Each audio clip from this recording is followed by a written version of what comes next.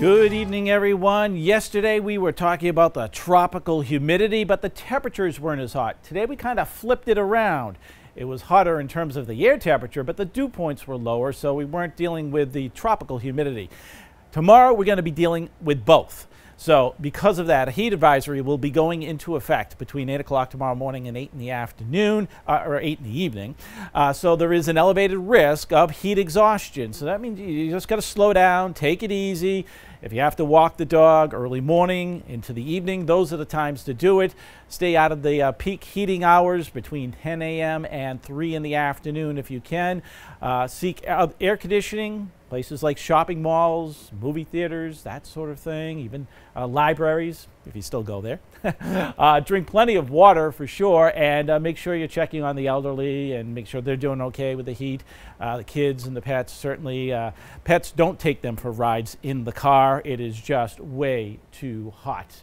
All right, here's what we're going to be dealing with in terms of the humidity trend, what I'm talking about, the dew point temperature.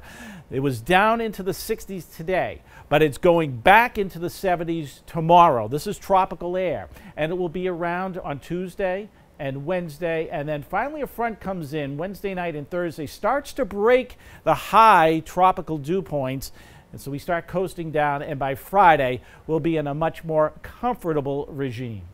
For right now, though, things are quite warm out there with a mainly clear sky and temperatures that are holding in the upper 80s to near 90 degrees at this hour. It's 90 in North Kingstown, but it's a little bit better down along the south coast where Westerly's at 84, Newport 83, New Bedford 85. But look across the rest of the eastern third of the country, and you can still see plenty of heat going on out here with temperatures in the 90s and the dew points. Yep, here they are. Upper 60s and low 70s. So again, this is all shoving back in our direction for the next several days. So it's going to be the second half of the upcoming week that we finally get some relief. So there's a little trough, if you will, just been hanging around for days. It had been a stationary frontal boundary. It's just kind of the focal point for the showers to pop up here or there, or thunderstorm activity. Fortunately today things have been relatively quiet. Tomorrow afternoon, different story. We could see one or two showers and storms starting to pop up for the afternoon hours, but with sunset they'll tend to diminish and go away. And on Tuesday, I think we're going to stay a little bit drier, but with the frontal system approaching for Wednesday, the significant cold front, we're going to reintroduce that shower and thunderstorm threat again for the afternoon and into Wednesday night and Thursday. Finally, after that, we get some relief from this tropical air mass, and we get back to nice, enjoyable summertime conditions. So here's what we're looking at. Start off tomorrow morning, sunshine, afternoon clouds mixing in. We're heading into the low 90s. Keep an eye to the sky late afternoon, especially northern parts of the state where we could see showers and thunderstorms erupting, but they'll tend to weaken as they progress eastward as we go through the evening hours. And then on Tuesday, a good deal of sunshine, a very hot day. This will be the peak of the heat.